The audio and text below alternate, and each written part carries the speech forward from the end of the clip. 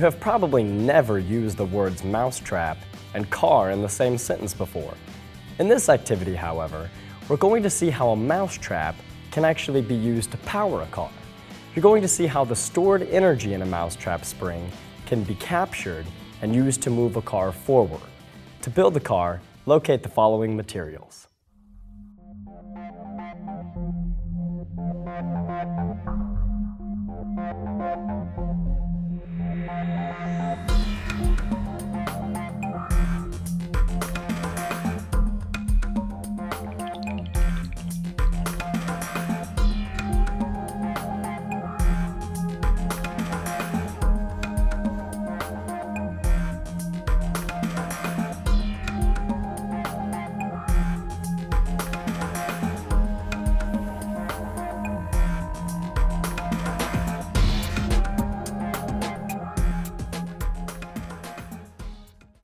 Compressed springs and rubber bands are two examples of how mechanical energy can be stored and then used to perform work. We're ready to begin construction of the vehicle. To start, locate the two balsa side rails and balsa deck top.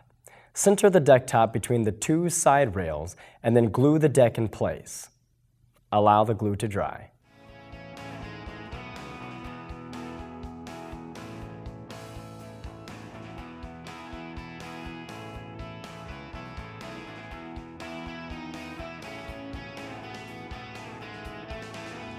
After the glue is dry, you're ready to add the axles. Place the 6-inch brass axles through the front and rear set of the pre-drilled axle holes in the frame. Place a metal thrust washer followed by a single black rubber spacer on each axle. The spacers should be positioned about 1 1/4 inches from the ends of the axles. If you have trouble adding the spacer, you can add a small amount of dish soap on the axle to help it slip into position. One note about the axles: they should spin freely without binding on the frame. There should also be a small amount of side-to-side play between the axle and the frame. It's important to center the axle and adjust the side-to-side play by moving the inner rubber spacers along the axle.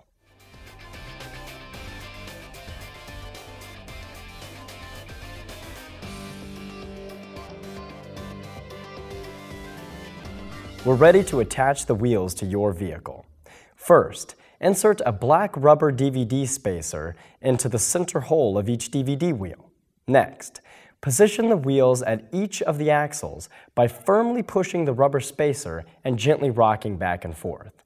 If the washer will not slide onto the axle, try using some more dish soap on the axle.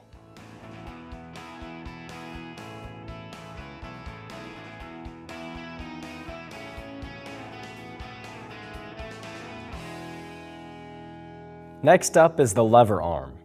Using a pair of needle nose pliers or a wire cutter, cut the snapper arm at the corner on the side where the mousetrap spring is pushing against the snapper's arm.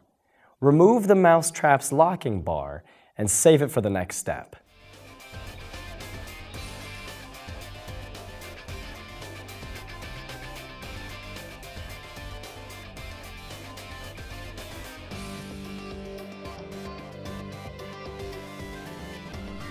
After you have cut the snapper arm of the mousetrap, you're ready for the next step. Using a pair of pliers, straighten the non-loop end of the locking bar and then slide it all the way into one end of the thin 12 by 1/8 inch brass lever arm. Superglue this to hold it in place.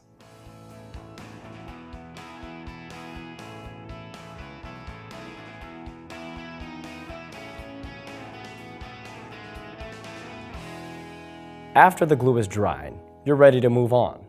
Slide the other end of the lever arm over the mousetrap's cut snapper arm, making sure the tube slides under the mousetrap's spring arm at the base of the snapper. Do not apply glue.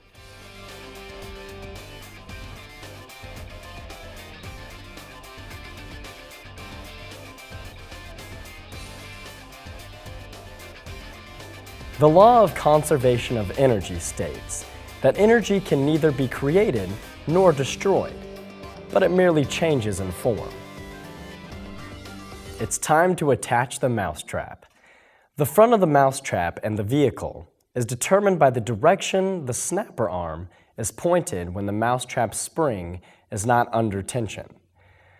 On the top of the deck lid, position the back end of the mousetrap 10 1/4 inches from the drive axle. The mousetrap should sit towards the side of the frame so that the lever arm is positioned along the center axis of the vehicle. Superglue the mousetrap in position.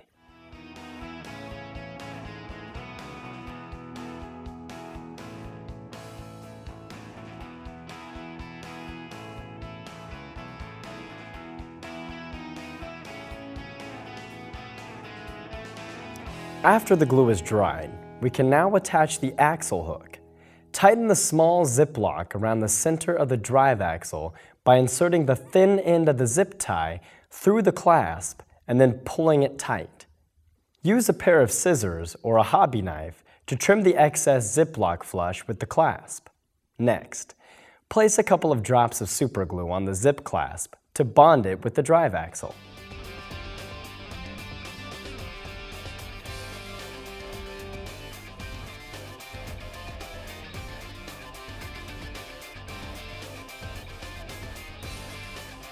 To calculate the speed of your mousetrap vehicle, you should use the formula S equals D over T, which is distance divided by time. It's now time to attach the string. Tie one end of the string to the locking bar loop sticking out from the tip of the lever arm. Measured from the tip of the lever arm, the string should be just long enough to reach the drive axle or even a little shorter. Tie a loop knot in the free end of the string so that the loop will just reach the axle hook.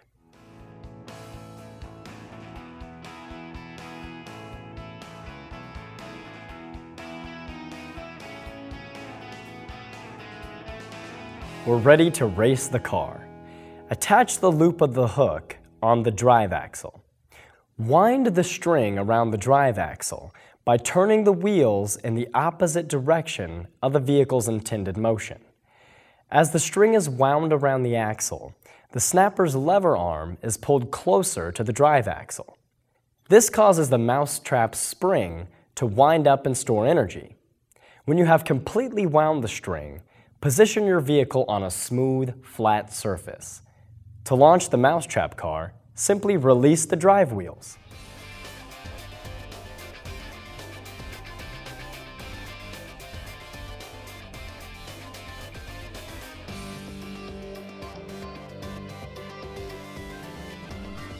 Congratulations on finishing the mousetrap vehicle.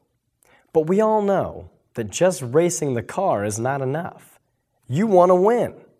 I've got a few top secret performance pointers that'll help you make the vehicle reach its top race speed. Are you ready? Here they are. Number 1, do not put slack in the string as it's being wound around the drive axle. The string should be pulled tightly by the mousetrap's lever as it's wound around the axle. Here's top secret tip number 2. The string should just be long enough to reach from the tip of the lever arm to the drive axle's hook. If the string is too long, it will not fully unwind from the drive axle, causing it to tangle around the drive axle and stop the vehicle's motion. Our next secret race tip. Graphite powder will reduce the friction on moving parts where it is applied. This will cause the vehicle to move farther and faster. Use the powder on all moving parts that touch one another. Ready for the next tip? Here it is. If you have a vehicle that is spinning out at the start, you can try the following trick. Cut out the middle section of a balloon so that it forms a band that can be stretched around the outer edge of the wheel. Use this only on the drive wheels in order to keep the rotation inertia low. Want some extra speed right before you hit the starting line? Here's a tip. Wrap some masking tape around the drive axle. A thicker drive axle will generate more torque and speed. Make sure that each wrap of tape is smooth and tight. You will have to attach a new axle hook over the tape. If your vehicle starts to spin out, then you can remove some of the tape layers. Our final tip. On many courses, steering can be a big problem, and there are several reasons why this is. Number 1, the course may be sloped or have bumps that throw off a vehicle's line of travel. A vehicle's axles may not be aligned with one another, causing it to drift towards one direction. Unless your vehicle has adjustable steering, there's little that can be done to change the alignment of the assembled vehicle. My advice? Learn to play the curve. If a car curves to the right, start the car on the right-hand side of the course and aim it towards the left side in order to obtain the largest possible arc of travel. Determine where to start your racer along the starting line and which direction it should be aimed in order to get the best results. This concludes the Mousetrap Vehicle basic activity. If you would like to investigate other activity kits, check out our website at www.pitsco.com.